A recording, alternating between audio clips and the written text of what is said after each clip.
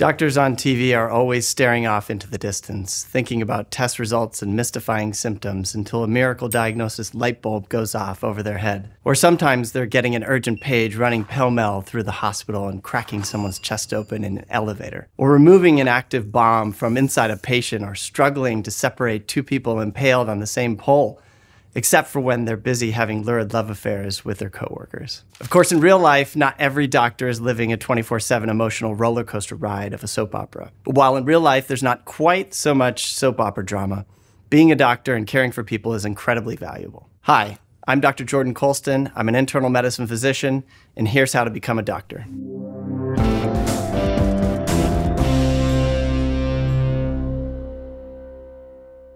Now, even if you've never seen Grey's Anatomy, or House, or Scrubs, or Chicago Med, or Casualty, or The Good Doctor, or Nurse Jackie, or ER, or Doc McStuffins, you probably have a general idea of what doctors are up to. In really basic terms, a doctor or a physician is a healthcare professional whose job it is to get people healthy and keep them that way. They're the folks you might go to for your yearly checkup, or when you're pretty sure that cold is really strep throat, or when WebMD tells you that that weird spot on your arm is cancer. They do stuff like examine patients, learn about their medical histories, run diagnostic tests, and give advice on how patients can take good care of themselves. But even though all doctors pretty much share the same goal, they don't all go about it the same way. There's about as many types of doctors as there are seasons of Grey's Anatomy, which is to say, arguably, way too many. I mean, even on Grey's Anatomy, you've got the hot neurosurgeon, the hot cardiothoracic surgeon, and the hot anesthesiologist. And those guys just work in surgery, which is only one field of medicine. Other areas of focus include family medicine, where doctors provide non-surgical care to people of all ages, from babies to their great-grandparents, and usually serve as the first point of contact for patients' health concerns. This is slightly different from pediatrics, which is specifically about babies, children, and adolescents. Then there's internal medicine, my personal specialty. Internal medicine doctors focus a little more on complex, chronic, and severe illnesses. And then there's certain kinds of medicine that focus on specific body parts, like obstetrics and gynecology, which is all about the reproductive organs, ophthalmology, which focuses on the eyes, and gastroenterology, which studies the digestive system. Some specific illnesses have their own specific kinds of doctors too, like oncologists who work with cancer patients, and allergists who support people with allergies and immune problems. And then there's neurology, which specializes in the brain, spinal cord and nerves, and psychiatry, which deals with mental, emotional, and behavioral disorders. And even beyond that, there are tons more specialties and subspecialties that give doctors unique perspectives and skills. Doctors can work in all kinds of different places too. The ones on TV all seem to work at hospitals, but they might also work at other healthcare organizations, like a physician's office, where you might go to see your primary care doctor, or clinics, which is like a hospital, but can usually only provide outpatient services where the patient doesn't need to stay overnight. Or they might even work as solo practitioners, taking clients independently on their own schedule in their own office, like private practice. Anyone? And don't think your options are confined to the walls of a doctor's office or hospital. Many doctors end up pivoting into other industries like biotech, public health. But no matter your focus or location, doctors do a lot of work besides working with patients. Behind those staff-only doors, doctors spend a lot of time on what Grey's Anatomy heads might call scut.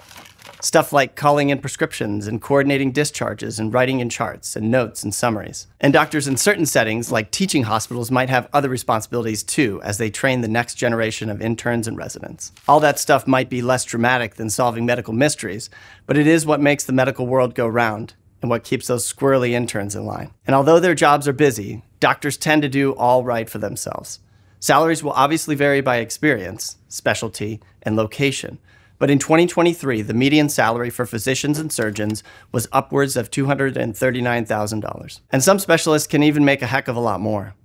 Enough to build your dream house in the woods outside of Seattle, or buy the hospital you work at and name it after your friends who were inexplicably killed in a plane crash. If there's one thing Grey's got right, it's that doctors have a lot going on. It's a hard job, often with long, weird hours, and the weight of actual human lives on your shoulders. But it's also incredibly rewarding. You're the person people come to when they need help the most. And a lot of times, you can make their lives better. So if you're down with both the miracles and the mundanity of medicine, let's get into it. Medicine is not an easy field to get into. Just ask those poor, desperate, sleep-deprived interns. But there are tons of things you can do to help set yourself up for success. Like if you don't already have an undergrad degree, you'll probably want to apply to colleges with strong pre-med tracks to put you on the righteous path to med school. Pre-med is kind of weird because, at least at a lot of places, it's not really a major. It's more like an advising pathway.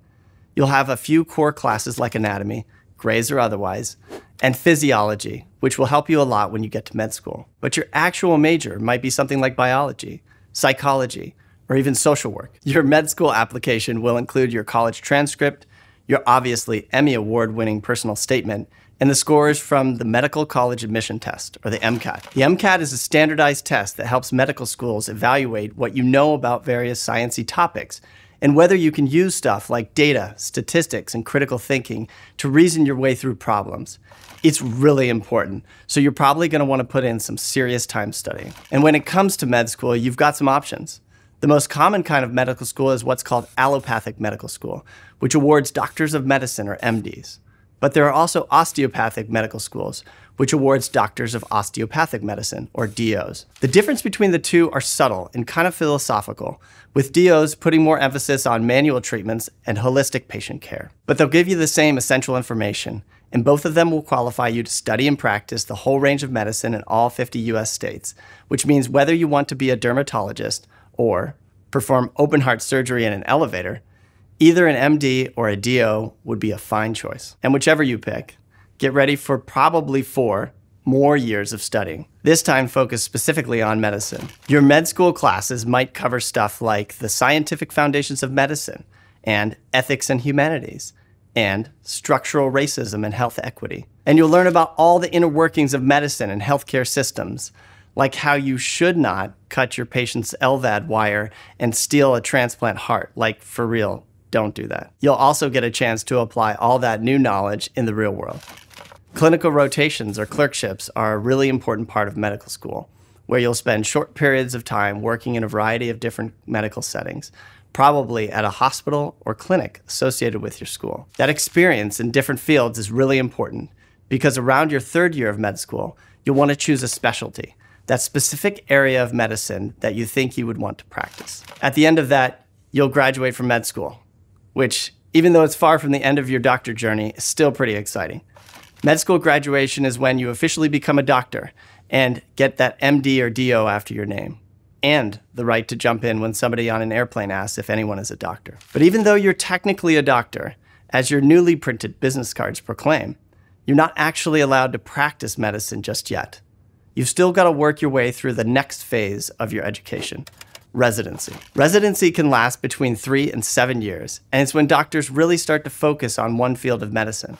That specialty you picked out in medical school will help you figure out what residency programs you want to go into. Like if you're interested in surgery, you know you'll want to go to Seattle Grace, or, a real teaching hospital with a real surgical residency program. Residency is also where doctors start to get paid.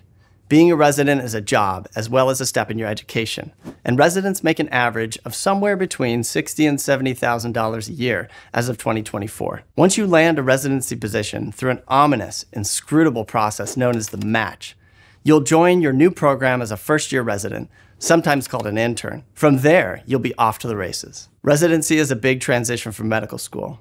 As the venerable Chief Weber once said, "A month ago, you were in med school being trained by doctors. Today, you are the doctors." Throughout your residency, you'll work as a medical professional, caring for actual patients under the supervision of an attending physician. That practice is what will give you the hands-on skill, practical know-how, and advanced specialized knowledge that makes a little fledgling MD into a majestic, full-grown doctor. You'll also keep raking in those credentials throughout your residency. Early career residents usually earn some kind of training certificate that actually allows them to practice medicine in the real world. And later down the residency road, they'll go through some state-specific steps to earn a full medical license, a state-issued license that grants the right to practice medicine independently. That medical license is technically all you need to practice medicine, but lots of workplaces like hospitals require board certification too. This usually involves meeting some initial eligibility requirements, having lots of demonstrated experience, and passing a test from a certifying board. And board certification is specialized, which means you'll be proving what you know about a specific field of medicine, like family medicine, or gastroenterology, or orthopedic surgery. Because of that, doctors can actually have multiple board certifications in related areas, like the late great Mark Sloan, double board certified in plastics and ENT. Even once you pass the first time, you'll have to renew your board certification every 5 to 10 years.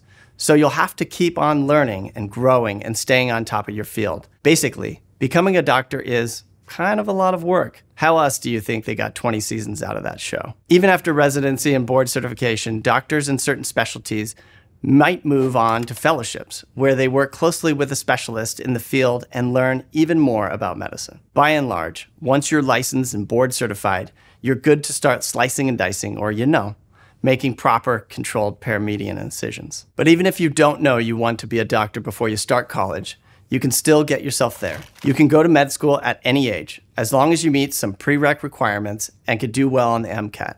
Lots of colleges and universities even offer post-bac med school prep programs that can help you get everything you need to get started on your doctor journey. The journey is still a long one, though.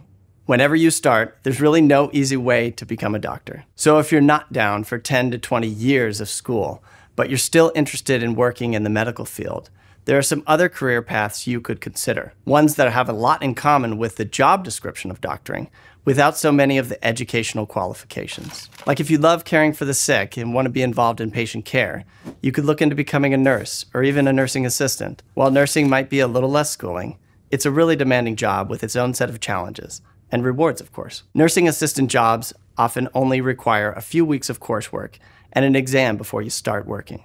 So many nurses go this route to get right into the job while continuing to pursue higher nursing degrees, like an LPN, an RN, or BSN. Nursing salaries can vary based on your experience and certifications, but in 2023, RNs made a median of about $86,000 a year. You might consider becoming a physician assistant, or PA.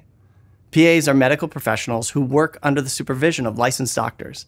And even though they can't practice medicine on their own, their day-to-day work can look a lot like a doctor's. PAs can examine and diagnose patients and execute treatment plans, interpret lab results, and assist in surgeries. After getting a bachelor's degree, PAs typically follow a 2-year program to get a master's in PA studies, and sometimes complete a 1 or 2-year fellowship for more practice and expertise. And they do all right for themselves too, making a median of about $130,000 a year as of 2023. Nursing or physician assisting are great options for healthcare-inclined people who don't want to go through 15 years of school and 20 seasons of television. If you do decide to go the full-fledged DO or MD route, one reward for all that school is that by the time you're officially a doctor, you've kind of already had your first job. Your residency is considered your first official position as a doctor, and it can be the launch point for the rest of your career. After your residency, and maybe a fellowship, you'll be looking to become an attending physician, a top dog doctor who's independently in charge of patient care in your specialty. If you're a main character on Grey's Anatomy, or maybe just lucky, you might get hired as a fellow or an attending in the same place where you did your residency. That way you don't have to do so much job searching, and we don't lose any of our faves to Seattle Presbyterian. But attending jobs aren't exactly a dime a dozen. So some people recommend that you start thinking about your job search while you still have a year or 2 left in your residency. That way, when residency ends, you'll hit the ground running. Some people recommend working with physician recruiters who work for potential employers to help fill their open spots. Recruiters are in the know about all kinds of possible jobs, and it's their job to get you in the one that's right for you. So they can be really helpful, especially early in your career. But you can also look for jobs on your own. Job boards like Indeed and ZipRecruiter will sometimes have postings for doctors. But you can also try more specialized boards like medicaljobs.org, Health eCareers, and Health Jobs Nationwide that might make your search easier. However you go about your job search, you'll want to call on the connections you made through all your doctor training. That's one of the perks of such a long educational process. By the time you're looking for a job, you already know someone who can help you out. If, after all this, you're thinking, yes, doctoring is worth 20 years of education and hundreds of thousands of dollars in tuition, congratulations on your certainty. But if you're wishing you could at least test the waters before committing 2 decades and the down payment on a house, there are a couple of ways you can dip your toe in before you take that big leap. Like simply taking challenging science-based courses in high school or college can help you get a taste of the coursework aspects of doctor training. If you love learning in a demanding classroom and making groundbreaking discoveries in your high school chem lab, that could be a sign that you're a great doctor in the making. And after high school, working in an entry-level medical job will help you start to see what the field really feels like from the inside. By working as an EMT, a paramedic, a phlebotomist, a medical scribe, or even a certified nursing assistant, you can get an understanding of the medical field while making, instead of spending money. And if it turns out that blood and guts give you the ick, that's a lesson better learned after 12 weeks of training than after 12 years. And in the meantime, you can always practice presenting to your attending. Patient has an interest in helping others, the drive to keep learning for their whole career, and the good looks and winning personality of a doctor drama star. They seem to be a great fit for a career as a doctor. So let's get the med school stat. If you want to learn more about undergrad major options, check out our Fast Guide series where we dive into popular college majors, and check out GoStudyHall.com for more resources. If you want to help us out, give this video a like, comment your favorite medical drama, and smash that subscribe button.